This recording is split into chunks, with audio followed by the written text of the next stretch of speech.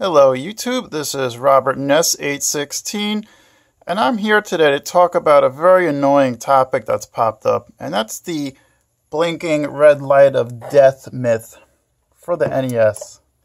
This is something that's just come up recently within, I want to say, the last year or so. It's really fucking annoying and stupid. So basically people have been starting this stupid thing where they say their NES has a blinking red light of death. Now, for the last 30 years, this has been known as dirt. Dirt? Why do I say dirt? Because it's from your games being dirty. And you can also recreate the issue simply by turning on your NES console without a game in it. And then you'll get this, the blinking red light of death and the flashing screen thingy and all the other crap that's associated with a simple issue. So the reason why you get the blinking light of death is either your 72-pin connector in your NES is dirty, your game is dirty, or both. It is not because your lockout chip is dead. The reason why people think that is because if we do some simple looking at the board here, we can follow this ground trace up to the lockout chip and oh my god, it goes right to the lockout chip. Jesus, crap on a stick. Oh, look at that. There's another one that goes right to the lockout chip right there. There's two. And there's more on the other side, too. I believe it's actually this one, I think. But anyways, so the issue is dirt.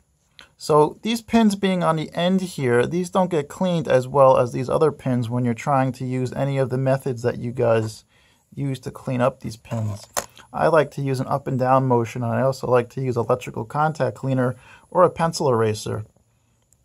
So cleaning these games is all that you need to do. Cleaning the 72-pin connector is all that you need to do. And here we have a copy of Roller Games that is nice and clean, and I'm going to put it into a nice clean NES. And what's going to happen, guys? Is it going to work? Is it not going to work? Oh, it's going to work. Wow. It actually works. I don't have to put another cartridge on top of my NES. I don't have to wiggle my game around. I don't have to smack the side of the NES. I don't have to use Windex or sandpaper or whatever it is that you guys made up that you decided to use on this thing to fix a problem that doesn't exist. So, the issue is clean your damn games. Stop spitting on them. Stop blowing on them. Stop doing things that are stupid. That's all that you need to do is clean up your games, clean up your NES, and that's it. You can say, oh, just put in a new pin connector. Sure, but those pins have steel pins.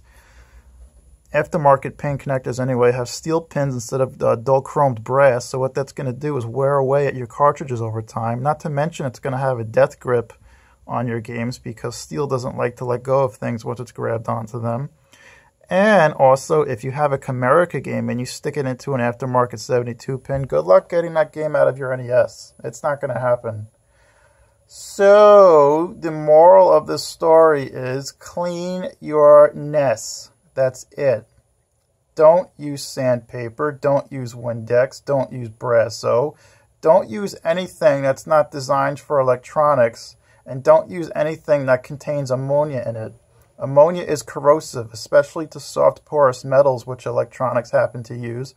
And also, since electronics have this thing called electricity going through them, it creates a phenomenon known as electrolysis, which accelerates corrosion. So, yeah, don't use household cleaners to clean electronics. And there's plenty of YouTube videos out there that'll say how to clean the blinking red light of death, when in fact it's not a blinking red light of death. It's a communications issue caused by the NES's inability to communicate with the 72-pin connector inside of the NES. The console is not dead. It's dirty. And that's all that's causing the problem. Dirt.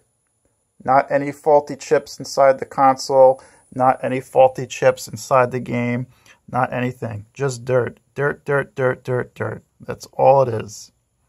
I have other videos that you can watch too on how to properly clean up your NES, from basically taking a dirty piece of shit console and turning it into something nice. And, you know, there you go.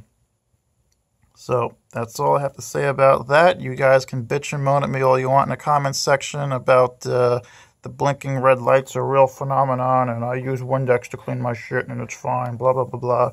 Talk to me in a year or so and see what happens, guys. Thanks for watching.